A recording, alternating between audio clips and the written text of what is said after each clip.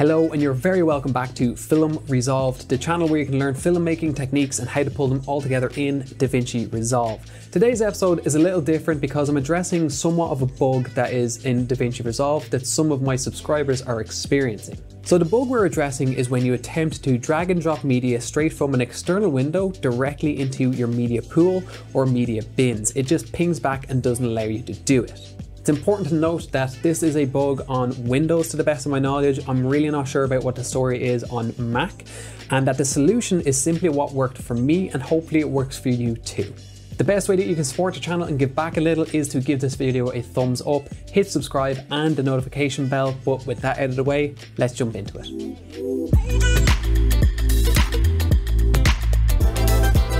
So in my experience, the reason this problem occurs is because whether you're meant to or not, which we will discuss in a moment, you have run Resolve in administrator mode, and that disallows you to drag and drop media in from external windows or from a Windows Explorer window.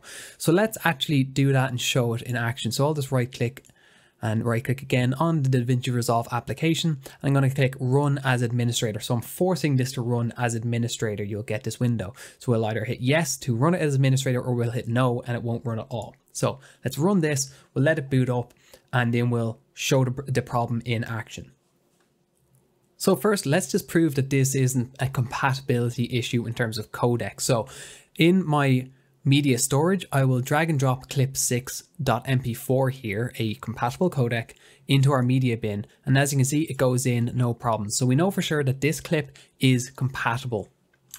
I'll get rid of that and I'm going to bring up our external window where I have the exact same clip. And if I go to drag and drop this from an Explorer window, it just simply does not compute. It does not let us import that because we've run it in administrator mode. So now I'm going to quit Resolve with Control Q and I'm just going to run it in normal mode, just not administrator mode. And then we'll do the exact same and show that does indeed correct the issue. And then we're going to move on to if Resolve is automatically forcing you to run in administrator mode and how to fix that. And that's not really a Resolve tutorial so much as it's a Windows operating system tutorial, but we want to make sure we cover all bases for you here and hope that we fix the problem for you. So that'll be coming up shortly. But first, let's just prove that it is an administrator mode issue.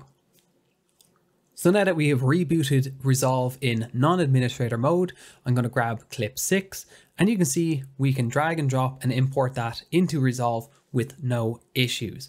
So now that we have that confirming our suspicions, let's look at if Resolve is booting automatically in administrator mode and the window settings that you need to do to fix that.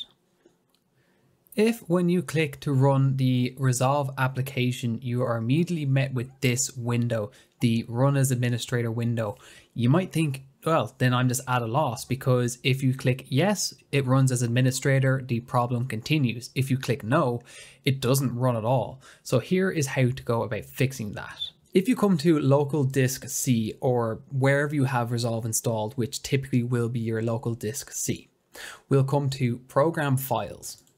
Then we'll come down to Blackmagic Design, DaVinci Resolve, and then we scroll way down to R. And you see here this Resolve option, the application. This is what you're looking for, the application of Resolve. If we right click and come down to properties, and then we come to this compatibility window. And then here you can see that run this program as an administrator is ticked by default. If we uncheck that, hit apply and hit OK.